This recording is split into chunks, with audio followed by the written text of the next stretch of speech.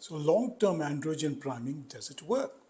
Now this study on the long-term effects of intra-ovarian androgen priming in patients classified as poor responders on the Bologna criteria undergoing in vitro fertilization or in IVF. And what is the summary of this study?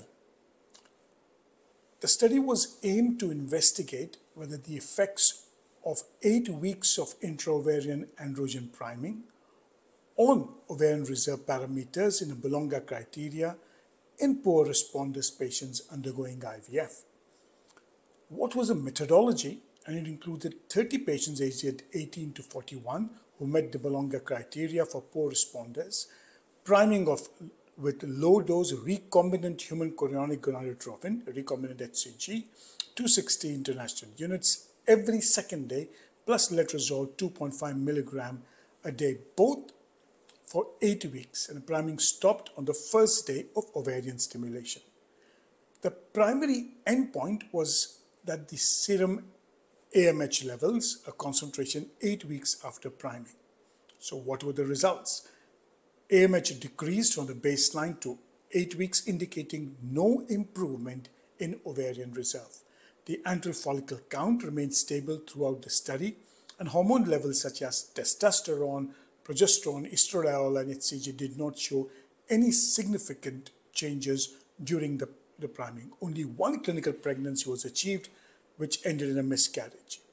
The conclusion was that long-term androgen priming did not enhance ovarian reserve parameters and reproductive outcomes in Bologna poor responder criteria.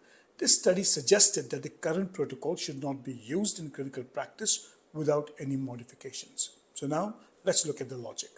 The logic behind this study is in patients who are poor responders often have a low response to stimulation, produce less eggs, indicating that the androgens may enhance follicular responsiveness to stimulation, leading to better outcomes.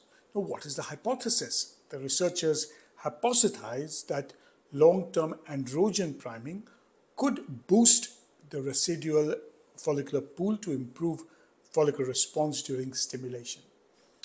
By administering recombinant HCG and letrozole, the study was aimed to increase the local androgen production inside the follicles and the conversion of androgens to estrogens, thereby potentially enhancing follicle development.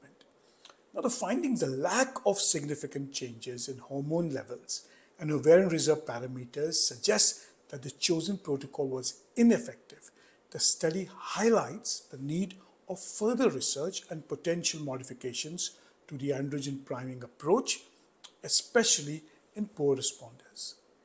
In summary, this study provides insight that treating poor responders and underscores that we need more research looking at the protocols, looking at improving the chances of pregnancy.